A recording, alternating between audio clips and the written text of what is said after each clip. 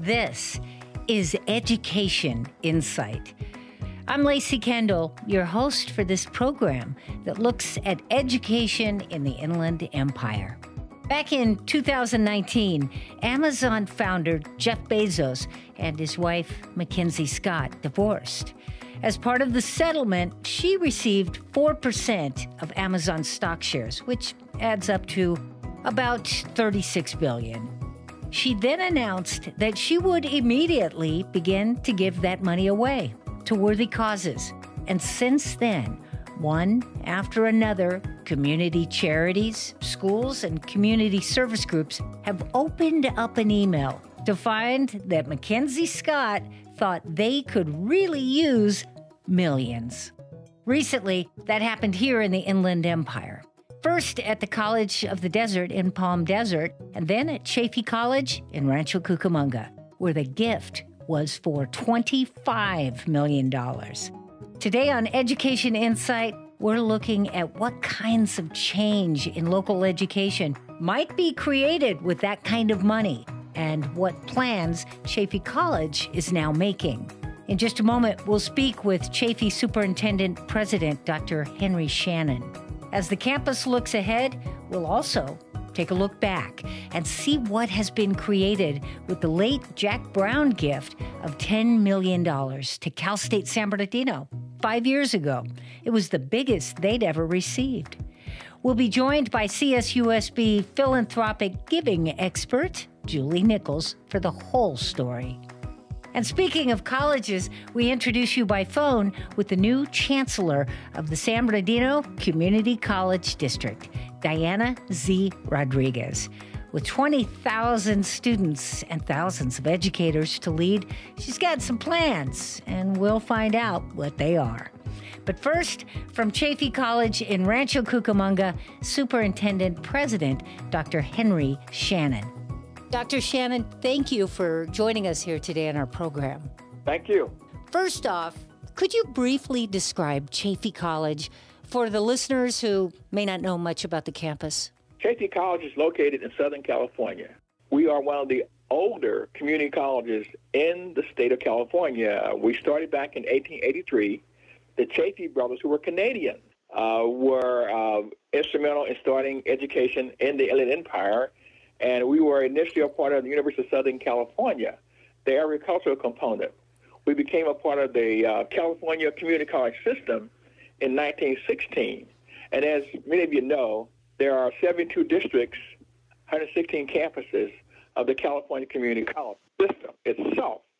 Chaffey College has 3 major locations in Rancho Cucamonga, Fontana, Chino, but also we have a center called the Intech Center in Fontana itself. So we serve about 29,000 students per year on all our locations. We are a Hispanic serving institution, which means that at least 25% of our student body are Latinx. In our case, it's 2/3. We serve 80% underserved populations or students of color. And as many of you have heard, in 2017, Chaffey College was named one of the top 10 community colleges in the nation by the Aspen Institute.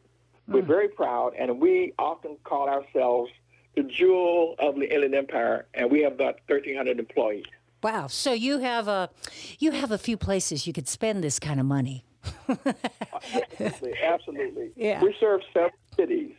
And those cities, northern part is Rancho, to the south is Chino Hills, to east is Fontana, to the west you will find Montclair, Upland, and then to the south you have Ontario. Mm-hmm. But we are very proud to serve these cities over the years, and we passed a bond measure called Measure P in November of 2018 to grow out the district even more with a new campus, returning campus in Ontario, but expanding our footprint on Fontana and as well as Chino, and also expanding the campus location at the Rancho site. So we're very, very excited about this time at Chaffey College. Yeah. So let's talk about this time and the money. I was told that the donation of $25 million came as quite a surprise. How did you first learn that Chaffey College would be receiving such a huge sum of money? As you said, it was a great surprise, a delightful surprise. Mm-hmm.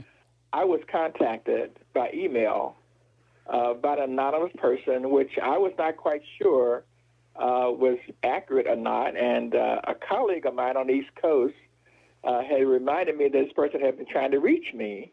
And so I did reach back to that person, and the person began to talk to me about the fact that they love what the impact Chaffey College had been on students.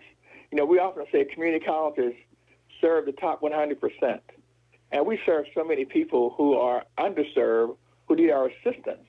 And they want us to have a meaningful impact on these students that we serve. And they saw that we were doing some very innovative things and want us to do more.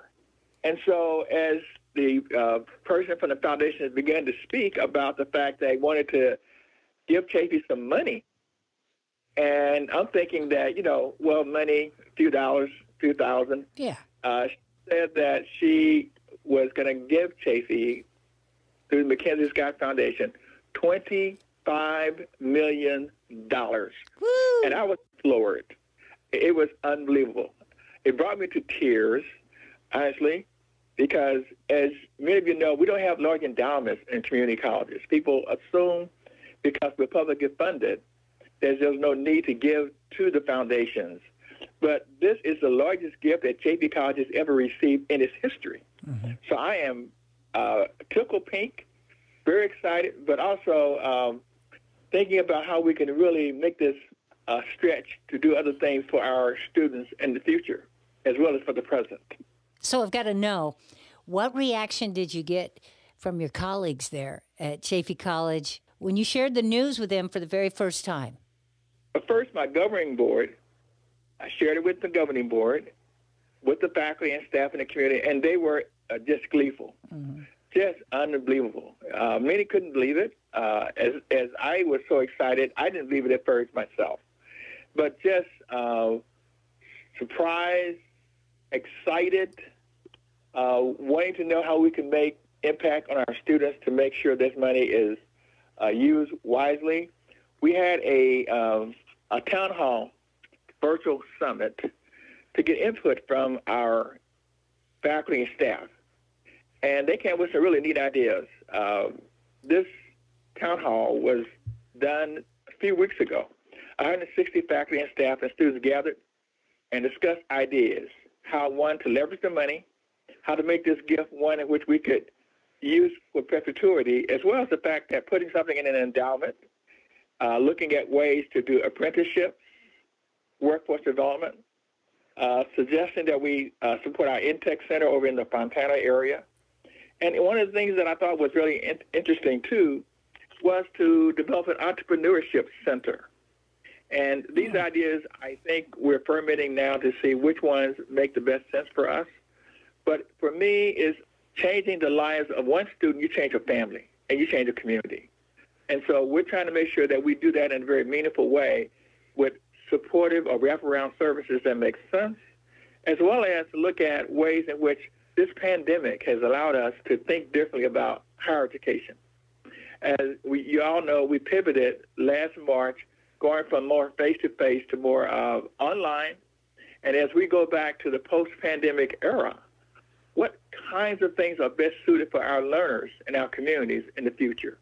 So we are thinking about how these funds could be used to be innovative, thinking out the box, looking at ways in which we provide kinds of services and programs for the future here in the Inland Empire. Doctor, do you know why MacKenzie Scott and her team specifically identified Chaffey College to be on their list of recipients out of so many other community colleges across the nation? What was it that they really zoomed in on? Well, I think they zeroed in on institutions that are in need of support. For example, they're supporting historically black colleges and universities, tribal colleges, universities serving Native Americans. But the foundation describes institutions that are agents of change. That is, thinking outside the box. People who are organizations that provide for the least of our people who are sometimes forgotten.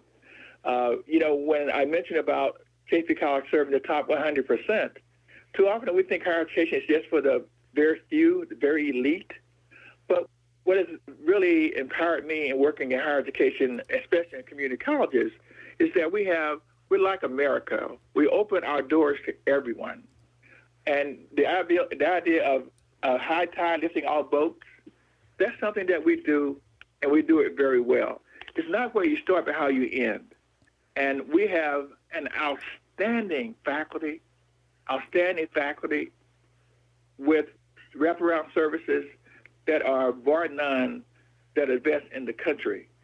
From taking someone who comes into our doors to move them to be outstanding citizens, outstanding business people, lawyers, doctors, teachers, you name it, we can do it. Mm-hmm. But you got to have that vision, and that vision is one in which we know is important to take someone from where they are to where they want to be to make their dreams come true. And we do it very well with our great programs and services that we have at Chaffey College. Mm. If you just joined us, we're speaking with Dr. Henry Shannon, Superintendent President for Chaffey College in Rancho Cucamonga, the recent recipients of a $25 million gift from MacKenzie Scott, the ex-wife of Amazon's Jeff Bezos. That money intended to help Chaffey College expand their educational offerings. Doctor, this grant must change the way you think about the work ahead for Chaffey College and the possibilities that are now presented for transforming the lives of these students. How much good do you believe $25 million really can do? Before you answer that, we need to take a quick break. We're learning about the recent $25 million gift to Chaffey College and speaking with Superintendent President Dr. Henry Shannon from that campus. More in a moment. I'm Lacey Kendall, and this is Education Insight.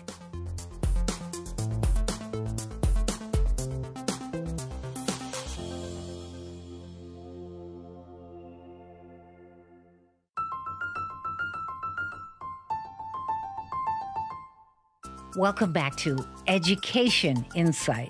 While schools throughout inland Southern California are all hoping that this year they can begin to rebuild, a lot of people believe that community colleges are the ones to really watch. The San Bernardino Community College District welcomes a new chancellor in the fall, and we'll meet her later in our program. And big news came this summer when Chaffey College was given $25 million to further education there. A gift from MacKenzie Scott, the former wife of Amazon founder, now astronaut, Jeff Bezos.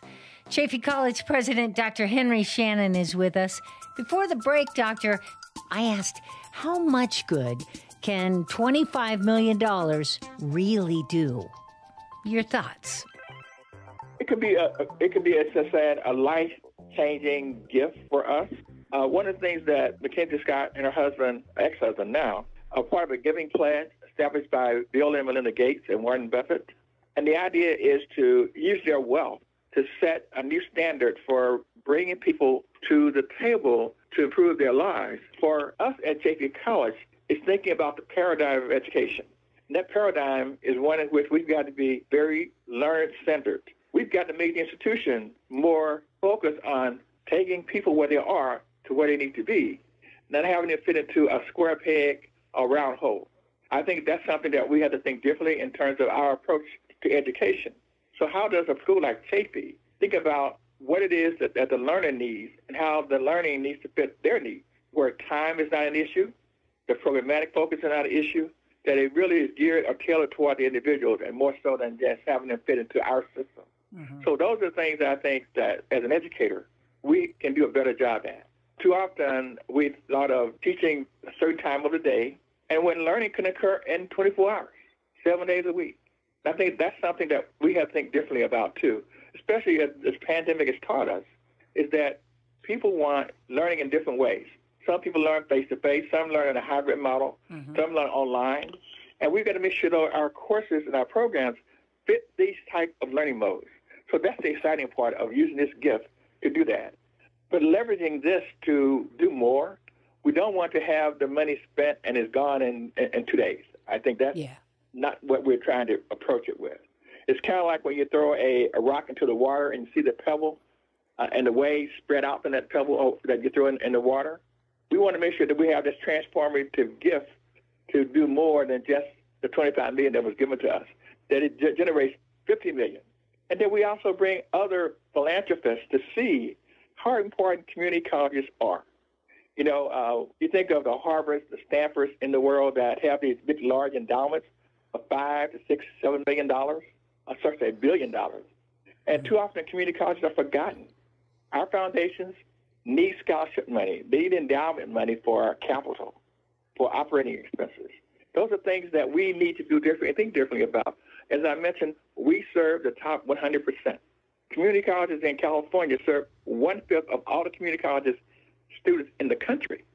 So if we have an impact here in California, just think what we can do with the other parts of the modeling for other community colleges across the country. Yeah. With philanthropy giving to community colleges too. And not just Chaffey College. Of course, we want another $25 million, $30 million, but we should be also for the other 116 campuses across our system too as well. To clarify for me, the interviewer, and for our listeners, very often colleges and universities will get grant money from institutions like the Bill and Melinda Gates Foundation.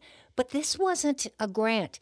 No one applied for this. This is just a gift from an individual. Is that fair to say? It is very fair to say. It's a gift from the heart, a gift with no strings attached, a gift to change the lives of individuals.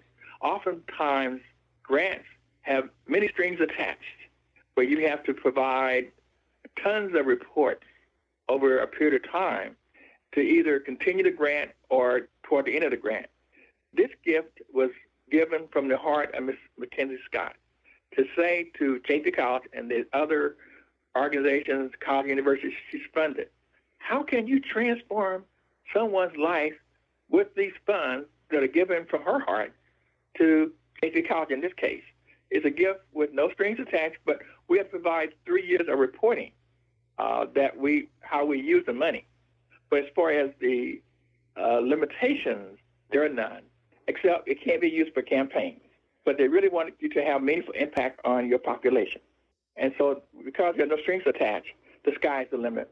So we're thinking outside the box as to how these things can be done, how our programs can look differently and think differently about how the learners can be served. What kinds of problems, Dr. Shannon, was the campus perhaps already facing that now it appears this money could help to begin to resolve immediately? Well, some of the challenges that we have are food and housing insecurities. 1/5 of our students we found are experiencing food and housing insecurities. So providing monies for food, it's hard to concentrate in your classroom when you're hungry or your family is hungry. Or you got to choose between going to school and providing a substance for your family. So providing for our food pantry, we call Panther Care, has been an area that we are looking at. Housing security, working as partners with people who are in the housing industry. So our students have a place to stay because that is an issue for us. So both food and housing insecurities are issues for our system as well as for our campus here in the Inland Empire. So those are two of the challenges I see that we can help with these funds, along with the fact that many of our students still can't afford higher education. We have the College Promise scholarships, but it doesn't pay for transportation or child care or just living expenses, period. So what can we do to intervene in the lives of our students so that these are not challenges that become barriers for them to matriculate to higher education? To me, higher education is a fault line. I would not be where I am today were it not for higher education.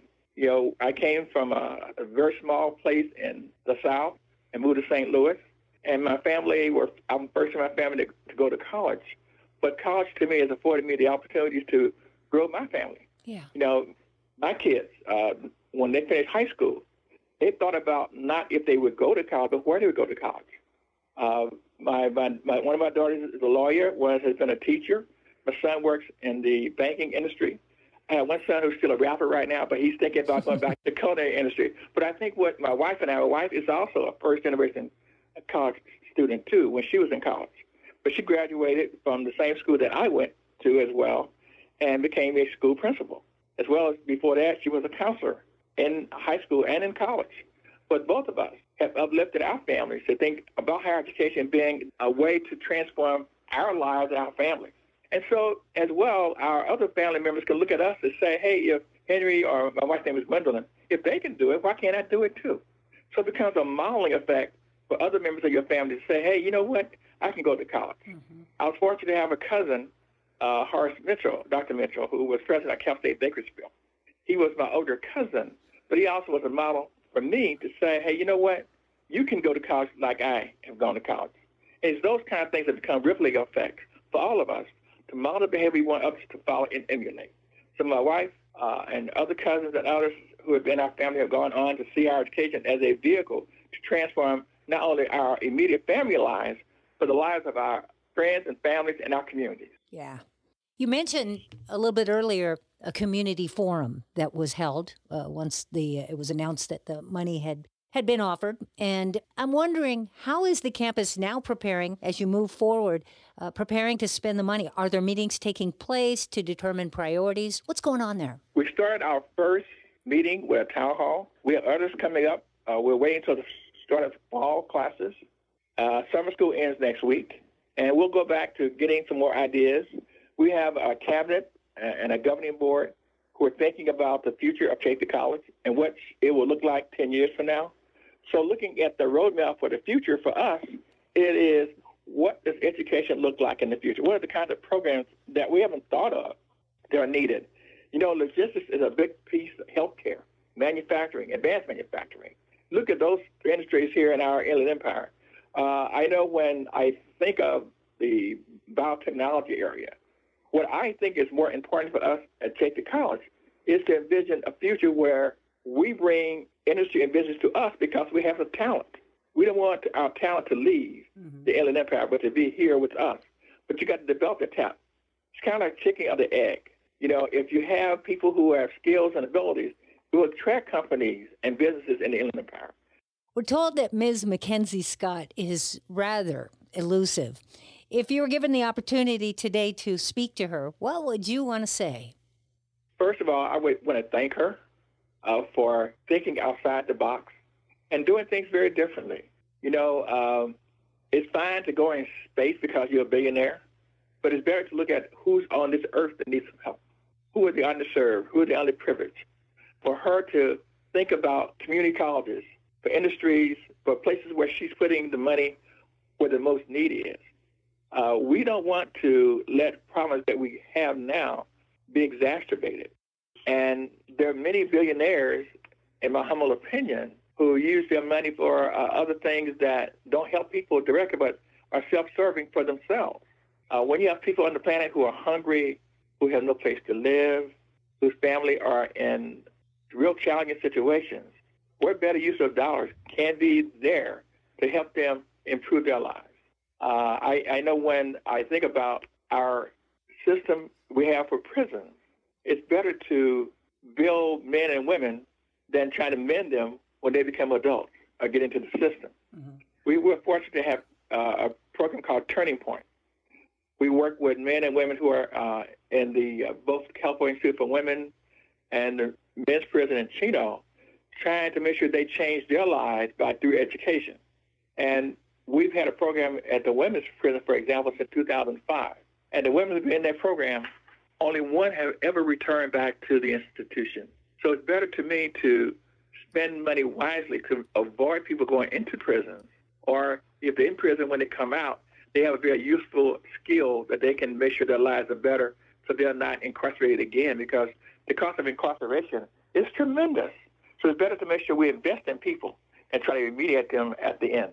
Well, Dr. Shannon, congratulations to you and all of the folks at Chaffey College in Rancho Cucamonga. And thank you so much for taking a few moments to take our call today and share the good news. Thank you so much for having me. And I would say go Panthers. Coming up on today's Education Insight, we meet the new Chancellor of the San Bernardino Community College District to find out what her big goals are for community college education in our region. But first, we continue our look at big money and education in the Inland Empire. 5 years ago, and shortly before he passed, Jack Brown, the former CEO of Stater Brothers Markets, gave California State University San Bernardino a one-time personal gift of $10 million. In the time since, the campus has renamed the College of Business there to the Jack H. Brown College of Business and Public Administration. But much more than that has changed. On the phone with us is Julie Nichols. She's the Interim Associate Vice President for Philanthropic Giving at Cal State San Bernardino. Julie, thanks for joining us today. Well, thank you for having me, Lacey. Could you take us back to 5 years ago when CSUSB first found out that such a large gift was coming your way? Well, first, let me tell you a little bit about Jack Brown and what this great gift has done for us. Jack was just a terrific guy. He grew up in the city of San Bernardino as an only child. His dad was a chief deputy sheriff who passed away when Jack was only 8. And his mom, Rose, was a sales clerk back in the 1950s. And she made $12.50 a week. So she struggled a little bit, and she took in sewing alterations to bring in a little extra cash. Jack started working as a grocery store clerk stocking shelves when he was only 13. A few years later, he went into the Navy, but eventually he returned to San Bernardino and the grocery store business. And then in 1981, he became the president and CEO of Stater Brothers Market, which at the time was a small chain of grocery stores. And over the next 35 years, he built it up to become a multi-billion-dollar business that it is today. Jack had been involved with Cal State San Bernardino from the very beginning. He planted trees on the site where the new campus was going to be with the San Bernardino Kiwanis Club back in the early 60s. And over the years, he became more and more involved with the campus and especially the College of Business and Public Administration. He established a number of scholarships on campus, including the Rose Brown Scholarship for Single Parents, which honors the memory of his mother. And then in 2016, Jack gave this truly transformational gift, $10 million to the College of Business and Public Administration. It was and is the largest cash gift in the university's history. And in recognition of Jack's incredible generosity, the college was renamed the Jack H. Brown College of Business and Public Administration. And then tragically, Jack passed away only a few months after making his gift. Yeah. So he wasn't able to know the incredible impact that gift would make. We have stayed close with his widow, Debbie Brown, who is just a wonderful person and a fabulous philanthropist in her own right in the years since. So let's talk about impact and this incredible gift. First off, a lot of times when someone makes a philanthropic gift like this to a college or university, they have some stipulations on how they might like it to be spent. Did Jack Brown do that? You know, Jack put very few restrictions on the gift, which is unusual and actually very visionary. He wanted the funds to be endowed, which means that the $10 million gift is invested and that only a portion of the interest on the money can be spent. And that means that Jack's gift will produce funding for our programs forever and that it continues to grow over time. Right now, that $10 million gift is worth more than $12 million. The only two directions that Jack gave us on how he wanted the gift to be used was that it should provide academic enrichment and student scholarships. How did the campus determine how to spend the money? Was there a process that was started in those early days? Yeah. Our recently retired and wonderful dean, Larry Rose, and the senior leadership of the Jack H. Brown College of Business and Public Administration worked together to put together a spending plan, which they vetted with the faculty and alumni and students, and as well as the campus administration. Jack's gift was truly transformative because it helped the college to think big, Lacey, and really reimagined its future. So tell us about some of the projects you've been able to begin as a result of this generous gift. Well, I think one of the most important things that we did with the money is we supported scholarships for the kind of students that Jack very much wanted to support.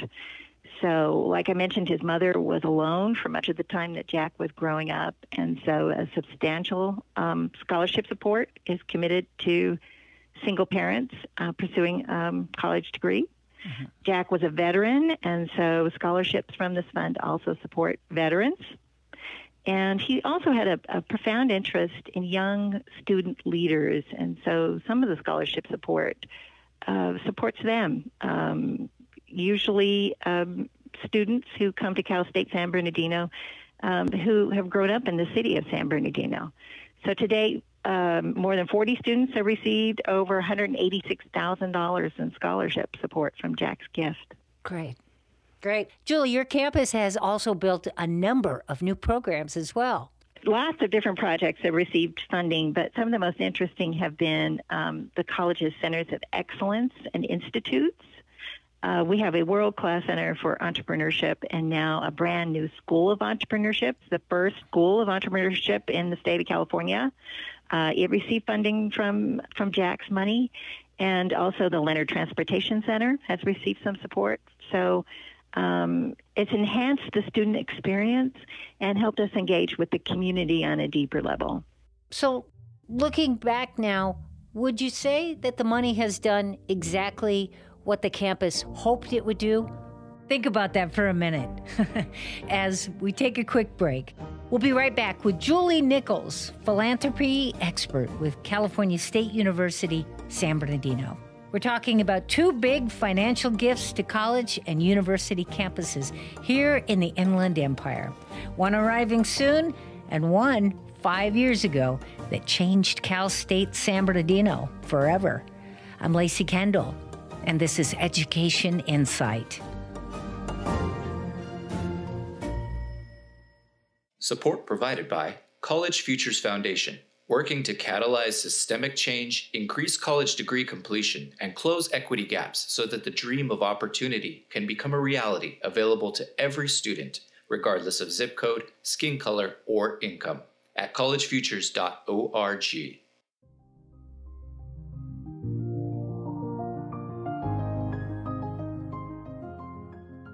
Welcome back to Education Insight.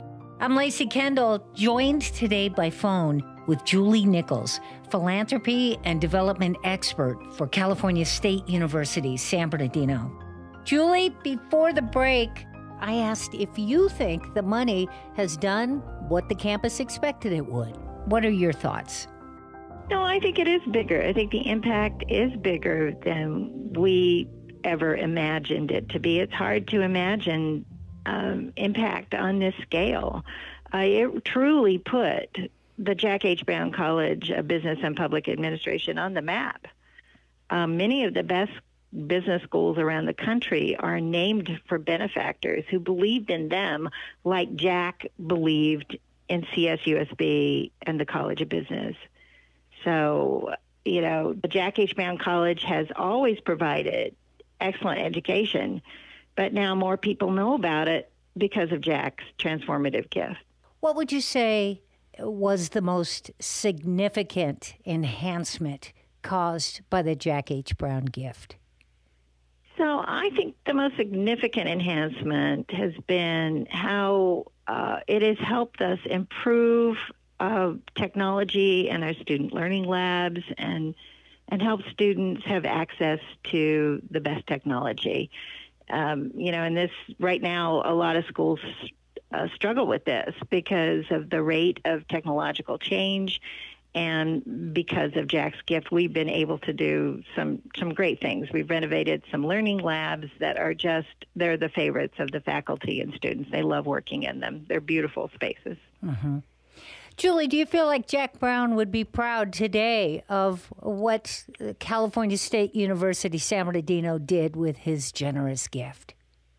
I think Jack would be proud of the way his gift has changed the college that he loves so much, and really CSUSB as a whole for the better. He cared so deeply about his hometown and the entire Inland Empire. His gift really put the Jack H. Brown College of Business and Public Administration on the map, and we are forever grateful to him and Debbie for this magnificent gift.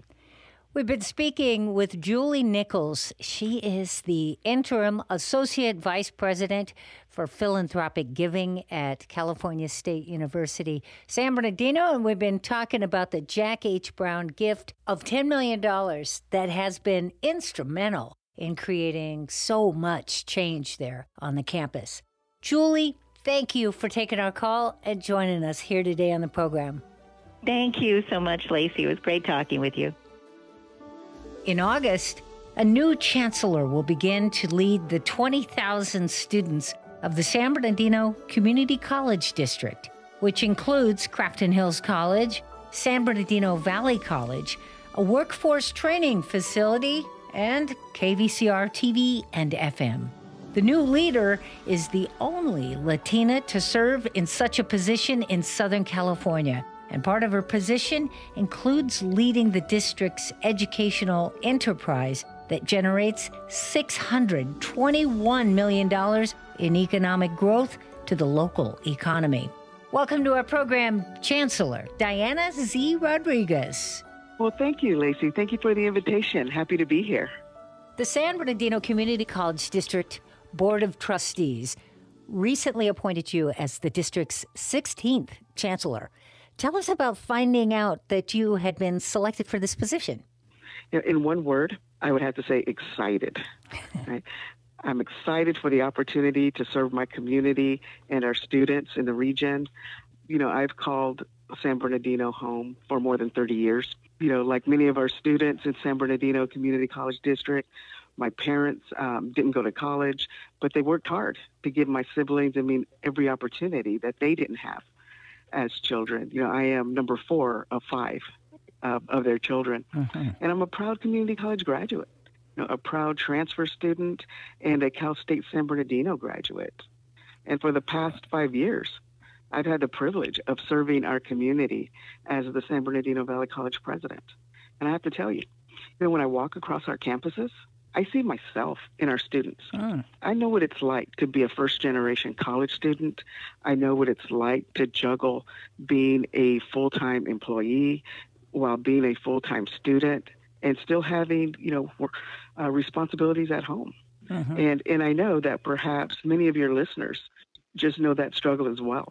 Yeah. But really, it's an honor and a privilege to be able to give back to my community as the chancellor of what I think is one of the most amazing community college districts in the state. And I truly am humbled that the Board of Trustees trusted me to take on the role as chancellor and not only serve the students of San Bernardino Valley College, but also Crafton Hills College in Yucaipa, which is just a phenomenal campus, and oversee our TV and radio station, KVCR. Yeah. So I am incredibly excited for the opportunity. Now that you're mentioning that, as we've said, 30 years in education, and while Blythe is the hometown of our incoming chancellor and where this career began, for many years, as you pointed out, you've been a local gal. Could you tell us a little bit more about that? What has that experience brought to this moment? I'm very fortunate to have grown up in an area. Blythe, as you know, is a very small agricultural town on the Arizona border, and a very large sense of community within Blythe. And in coming to San Bernardino, when I did, I felt that sense of community here. Obviously, San Bernardino and the surrounding areas, much, much larger than Blythe, much larger, but still has very much of that hometown feel to it. And that's an environment that I think that I thrive in, and that's an environment that I love working and living in. So I've had amazing opportunities. What attracted you to the position of chancellor? Well, by nature, I'm an optimist. And in public higher education, we're always thinking about the future and making life better for the next generation. So as I considered the opportunity to serve as chancellor, I was attracted by the potential to make a difference, right? And to make a difference in my community and in my region. And I know that we have the right ingredients and the momentum, really, to do good things for our students This year, we received the highest accreditation possible at Crafton Hills College and Valley College, among the best in California. And it's a testament to the caliber of the people and the quality of our education. And, and it's no secret that this is a critical time for our students, and there's so much that we need to do. And I recognize that I'm entering the role of Chancellor at a critical time when many families and students are doing their best to bounce back from the pandemic, both economically and educationally. And as you know, during the pandemic, many of our students and many families, right, paused their education to take care of those families. Yeah. And unfortunately, others lost their jobs during the pandemic, and that made it difficult for them to choose between going to school and putting food on the table. And meanwhile, many of our students were considered, essential workers, which I'm so proud of them. Right? They treated our medical emergencies, responded to wildfires, stocked our grocery stores, worked in warehouses, and delivered goods. They kept things running and moving during the darkest hours of the pandemic so that others could stay safe. And incredibly proud of them. And, helping students earn degrees, certificates, credentials, and achieve economic mobility is really our number one priority here at the San Bernardino Community College District. So incredibly proud of the people that are here. Yeah. If you just joined us, we're speaking with Chancellor Diana Z. Rodriguez. She is the incoming Chancellor, actually, of the San Bernardino Community College District. She begins her position coming up in August. So, Chancellor, here in a few weeks, you'll begin waking up to head this position where you are the only Latina Chancellor of a community college district in Southern California. What does that particular aspect feel like? Oh, great question. One of the reasons California is the envy of other states and nations is because of our diversity. We have diverse, talented minds who make our economy strong and vibrant, and it's the diversity of our brain trust, right, that makes California just shine. But frankly, we have more work to do. From where I sit, it feels like there should be more Latina chancellors. And more broadly speaking, there should be more women chancellors and presidents and more diversity in the leadership of our colleges and universities. Studies have shown that students do better academically when they relate and see themselves in our teachers, professors, and mentors. So as we think about ways that we can help our students succeed in college, we have to think about the diversity of our college workforce. It's not only a priority to me, but also to the state chancellor of the community college system and our policymakers in Sacramento. So I am truly gratified that our governor and our legislature, recently allocated funding in this year's state budget to help community colleges recruit and attract more faculty and staff that mirrors the diversity of our student body. And they also funded, providing us funding to expand professional development opportunities for our existing faculty and staff to serve students, through the lens of diversity, equity, inclusion, and anti-racism. So I'm excited to be here, as a Latina chancellor, and just, hopefully we can do more work in the area of DEIA. Yeah. You mentioned the pandemic. As we, I was going to say walk out, but as we sort of slowly tiptoe out of this moment in time, what is your vision for community colleges and for the students there in the next 6 to 10 months? 6 to 10 months. My vision, I think, is really simple. Safety and opportunity. Right? And here's what I mean by that. Right? We must ensure the health and the safety of our students, faculty, and staff by following the guidance of our public health officials. Right? We have a safe reopening task force that we put together of faculty and staff that are helping us think through the best practices of classroom and workforce safety. And I'm very grateful for their work and dedication, despite the complicated circumstances and the ever-changing circumstances that they are staying on top of. And when I say opportunity, I mean that we must encourage our students to continue having access to courses, to training, to tutoring, to counseling, and to all our other services to get ahead in their careers. The one thing that our colleges have learned during this pandemic is to act with flexibility and urgency. Right? This means that we'll continue offering the flexibility of in-person and online distance learning for our students because we want our students to be comfortable in whatever learning environment that they choose. Right? It also means that we'll continue serving our students with urgency to provide them the financial aid and support services they need to bounce back from this, terrible pandemic that has taken so many lives. Yeah. So that's what I see in the next 6 to 10 months. What do you think will be your toughest challenge as Chancellor? I think it's just that.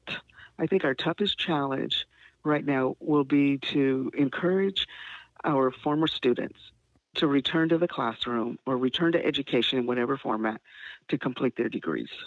And also to instill in the public that our colleges and all of our sites really are doing everything possible to ensure that when they arrive at one of our facilities, one of our campuses, they are coming into a very, very safe environment, as safe as we can make it.